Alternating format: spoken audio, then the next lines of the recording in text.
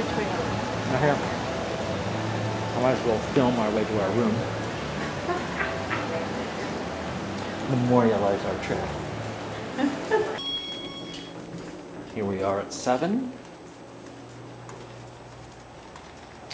We're in the St. Augustine wing.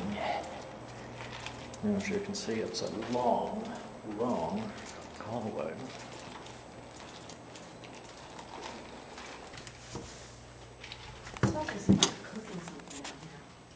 And here we are, home sweet home.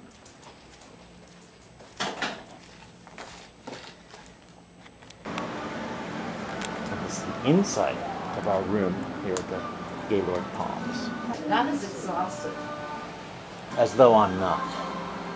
We're back with Kathleen Parker talking about this little back and forth between David Letterman and Governor Palin of Alaska. You believe basically that this guy, David Letterman, was just off base, period.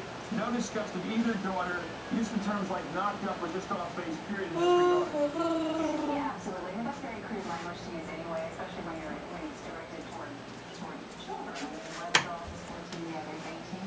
And 18-year-old dignity and grace. So I just think, you know, the kids of politicians are off limits unless they actually assert themselves into the political arena, as from the example cited by Megan McCain. I'd say this is Ready to rumble, and I mean that in a non-sexual way. sort of similar to Dreams. Let's talk about this big fight here about Taylor's role. Although I think I like Dreams better. Is it good for her to be this high profile? Clearly, she Well, I mean, meaning luxuriousness.